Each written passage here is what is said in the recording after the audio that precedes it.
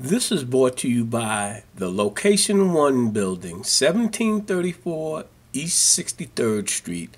When you invest in your community, you're really just investing in yourself.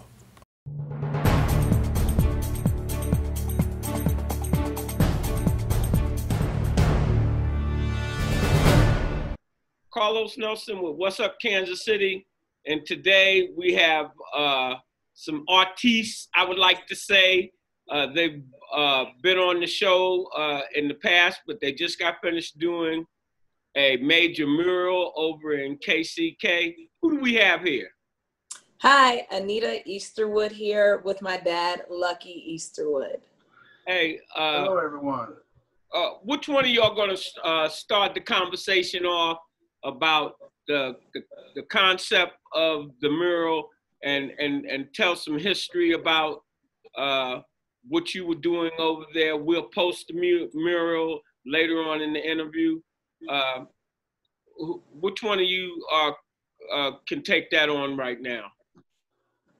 Daddy, want me to do it? Go ahead, Anita. So, okay. So starting at the beginning, if you are a Kansas City native or even familiar with the area, you know that Quindaro is a prominent neighborhood. It's even a part of, or it was a part of the Underground Railroad. So it's always had rich history. My dad did a mural down there years ago. And so his mom lived there. Like we all grew up there. So Quindaro What was the name of that mural that he did in the past? It was called Something to Live For. It was off of, what was it? 7th and Quindaro? I always forget the street. That's correct. 7th and Quindaro. Same theme, really, when you think about it. It had a group of kids and it was titled Something to Live For. That was done 1998. And so it's still there. And when all the things popped off with the death of George Floyd and all the civil unrest and all the protests, my dad said that he wanted to do another mural in honor of the Black Lives Matter movement, also on Quindaro. And he talked to the owner of the building off of 18th and Quindaro. And next thing you know, we got it together. Like from the time that he told me about the idea to it coming to like an existence, it was like a week that he told me 1 week, we were painting the next week. So it was a really fast turnaround. He wanted it to be something, again, for the youth, a young kid writing affirmations, like positive affirmations on the ground, saying, I will breathe, I will live, just declaring victory. So that's really the background behind it. Hey, Lucky, talk about that when that epiphany came to you. Oh, well, it was the combined efforts of the young people. How they were enthused about the protest and events going on, and I just joined them. I'm saying the concept of what that would look like, what the mural would look like, and what it would represent. Because how I found out about it, I was looking at, I thought it was a national news program or something regional, and they were talking about Quindaro, and as your daughter was saying, the history of Quindaro, and that this was going to be a major step in reviving and illuminating some of the things that have taken place. And as your daughter said, that was Quindaro Underground Railroad.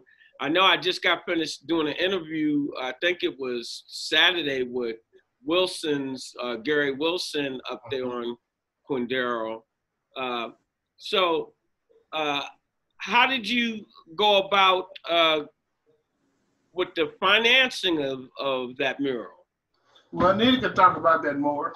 All right. Yeah, so we put up a GoFundMe and we said, hey, this is what we're trying to do. We want to do something to uplift the community. We're asking for donations for materials, and we got it. We were overwhelmed. Like, we didn't think it would happen that way. We didn't think we would raise all the money. But I mean, it took off like wildfire. Everybody, my friends, family, former coworkers, everyone shared it and everyone pitched in. And it was because of that we were really able to do it, because if we didn't get the donations, we were going to have to come out of pocket. And you know, you're familiar with art. That stuff is not cheap, you know.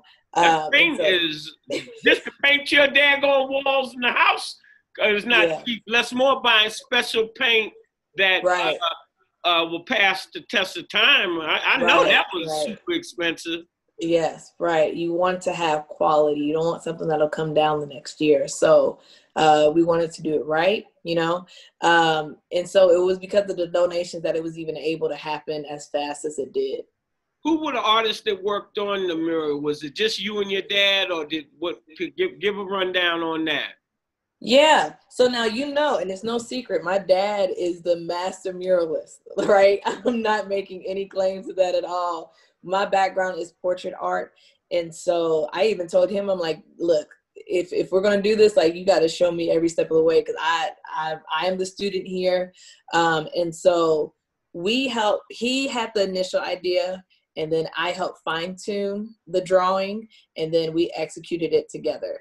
But it was really me following his lead. You know, he would tell me, because when you're doing things on bigger scale, it's a whole new ball game. And so things that I thought was right, he would come back and show me, well, this is how you do it to make the shadow pop, so you can tell, like, this is the person bending over. I mean, it was me following his lead and just watching the example that he was setting. Hey, Lucky, how different you working on this mural versus the one that you did previously? What was the difference in the workmanship? Have they come out with new paints, with anything new? Tell me, what was the atmosphere on your first mural and the atmosphere on this? Well, the first mural was much more complicated. The texture was different.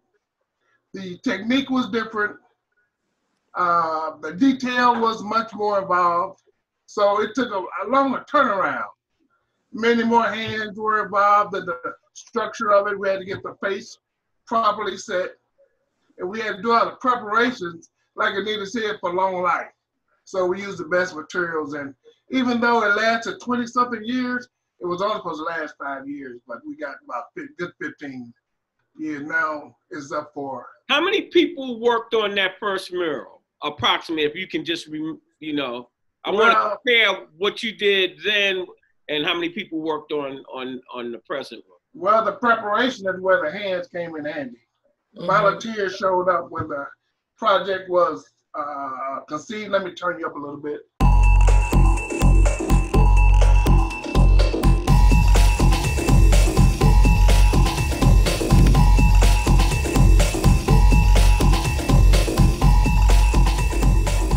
Okay, there you go. I can hear you a little better now. When the project was conceived, people were enthused about it because it was the first major mural in this area. Talking about 1998, right? Or 7? I think it was 96. Oh, 96. Okay. Yeah, there was a lot of excitement about it, and a big event happened, and news media carried on for about 6 months, you know, for different aspects and the different uses that the mural was able to provide then, with backdrops for PSAs and things of that nature. So it was very useful at that time and very appreciated. How many people helped prep the wall? I say it was only about 6 of us. How many did y'all have prepping this? What you did? It was me and him. No, there was no prep on this one. Yeah. We just dealt with the surface we had. Yeah, he did a primer, was a process. Excuse me? I was saying you did the primer, but on the one in 1996, they did a whole process to smooth it. We didn't do that on this one. It was just straight primer. Right. You did like what we're doing now. We getting the job done with the interview without all the expense. Right. Exactly. And that's what that's where, Lucky, your experience really probably came in. From a financial standpoint, from an artistic standpoint, and all of that, because and what I do, I've got a guy named Aubrey Williams that has really showed me how to cut through the chase on interviews and without a whole lot of editing and so forth. And from what your daughter and you are describing, you use one half of the resources on this mural than that was used on the first one. Correct. Yep.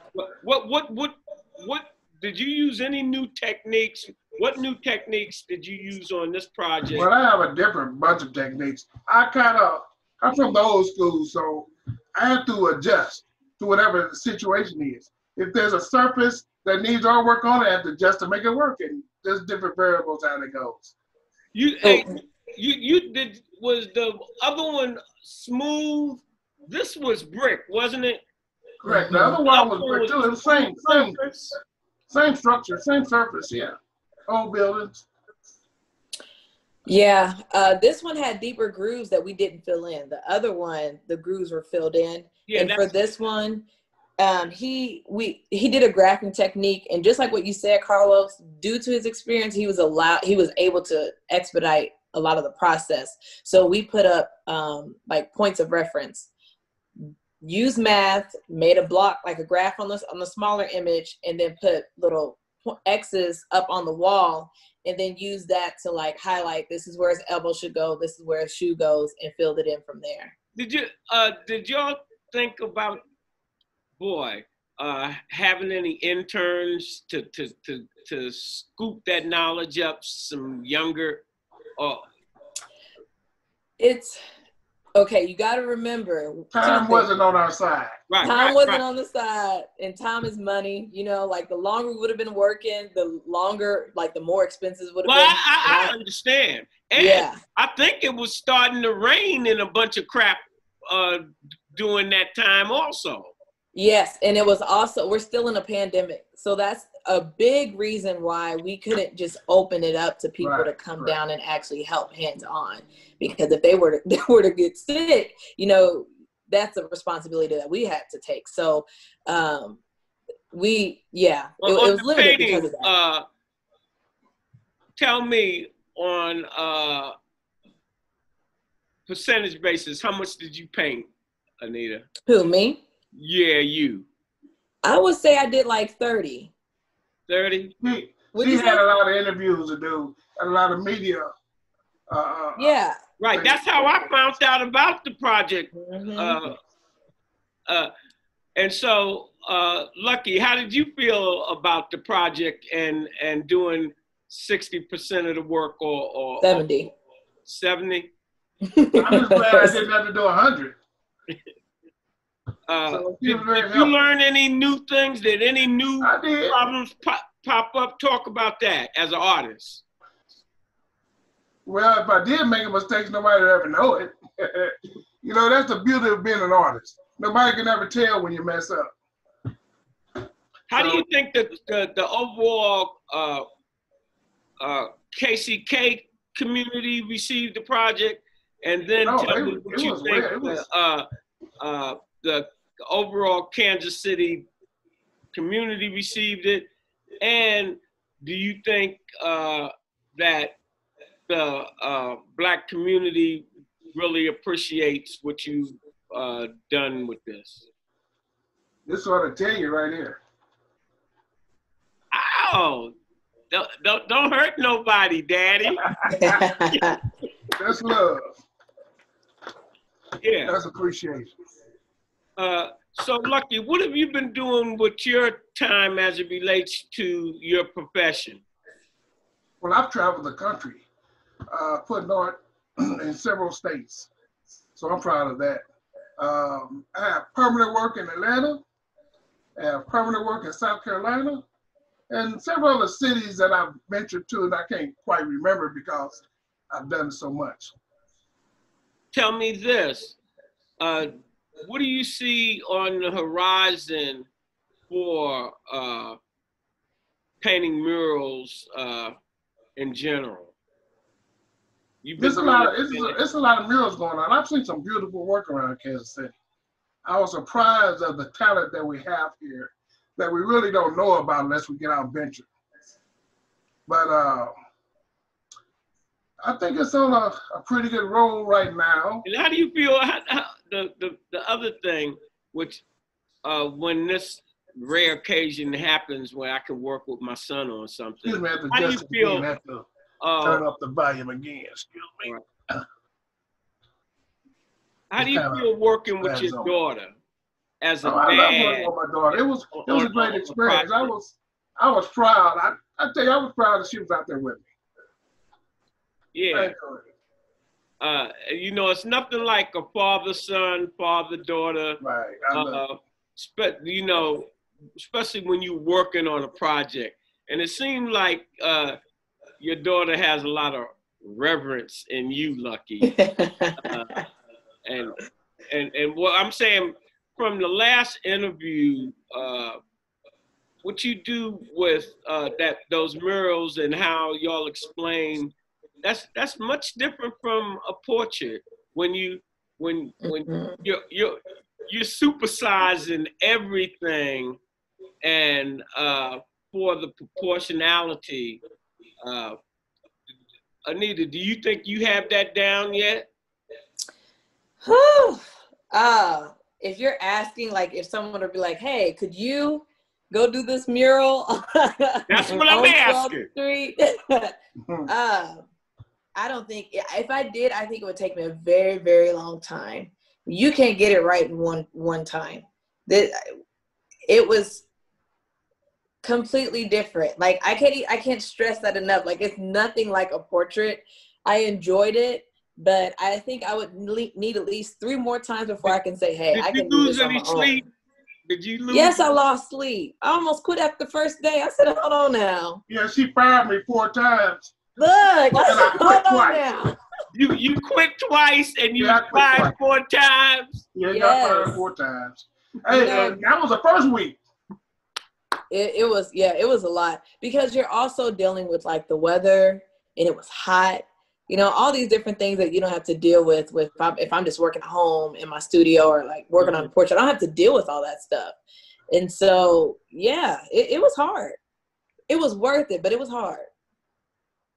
Well, in closing, what would you have to say, Anita, in your closing statements to your constituents, to the people that donated money and effort towards that project? What do you have to say to them? And what do you have to say to young artists? Yeah, well, I'm just super, super grateful for the support and love from my city. So thank you, Kansas City, Kansas, and everyone else who contributed, regardless of what state. But you guys really showed up and showed out, even if you didn't give money. For those who came by and brought us food or just like sent us messages of encouragement, it didn't go unnoticed. So we definitely appreciate that. I think it was a responsibility that we have as artists to give back to our community, and we see that it's being appreciated. Every time that someone takes a picture in front of it, they're tagging me or my dad in it, and they're saying, "Hey, look at this, like, thank you for this." And so we're grateful. And I think the point that the message is bigger than the messengers is also showing as well.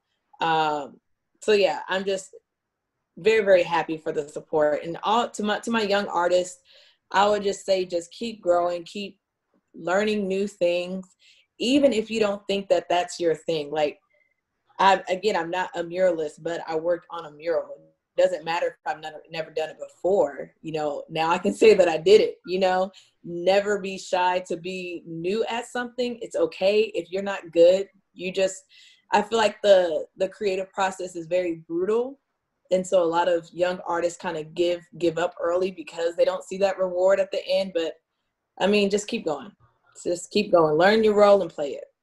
Hey, Lucky, what would your closing words be to your fellow artists that are in your age group, that came up in your era?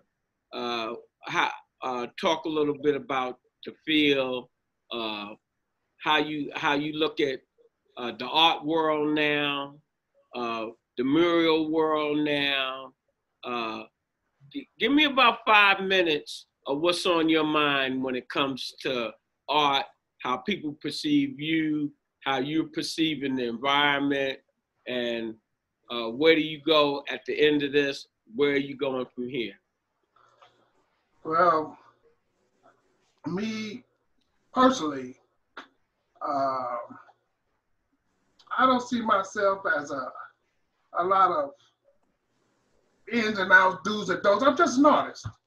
And I've always been an artist. That's how I think. So today has been, these days versus the past, I didn't really pay too much attention till I got older because I thought everybody could do art. I say that often, but it's the truth. I thought it was just a thing to do till I found the meaning and the money. And that's what allowed me to continue to create and to have, I put 4 kids through college, so it did me well. Tell me this, did you ever go through the starving artist process? No, I was afraid of that. I've heard that, and I didn't want to be that. So I choose another venue. You didn't want to get in that lane, bro? Well, I was in the lane, but I was kind of like, trying to figure out the flow and the business side of art. That was difficult to do. Finding the business side is the difficult part of an artist's job because a lot of times it costs to be an artist. That may be hard to understand. It. You have to pay to go be in places that you don't know if you're going to sell well, and you have to know what product to take to those venues, and those are learning curves that get very expensive. Very expensive. So you have to, I would say the secret that I would give to an artist is find your niche. Mm-hmm. Whatever that niche is, find it. And once you find the niche, then you're well on your way to be identified, recognized, and appreciated, and also paid. Yep. Hey, Lucky, what you got to say about your daughter? In general, yeah. She's a great artist. She's a talented artist. I found that out. Yeah, she's gifted. All right. Well, thanks. All right. That says it all, partner. Hey, Lucky, before October, I'm coming over there and invite you over to my partner, Gary Wilson. Gary, yeah. Gary, see, I go back with him. I used to own pizza restaurants. Oh, yeah. When he first started, and he was with his dad, and that was down the street on Quindaro. Yeah, that was many years ago. Yeah, and he's writing a book. I told him, you can't keep me out of this book. I'm an important part of his success. I say that, I don't know if that's true or not. Right. What did you do with Gary? I was involved with Gary when he first started. I made all his advertising and signage. I had a guy named Walter Rooks that was doing mine over here in KC, Missouri. He was known as the sign painter. I remember him. Yeah, I've known of him for many years. I saw Gary some of his ovens and all of that. And I'm so excited about meeting you. I've met a lot of artists, but really no artist that did the murals and really had the community in mind. You seem like, from your last statements, you got the community in mind, but you got the business aspect of this pretty much down. It's like with women, it took a long time no to get romance without finance. That's correct. It wasn't easy, but longevity is key. And you've been around. So as we say in closing all the time, when you invest in your community, you're really just investing in yourself. Thank you.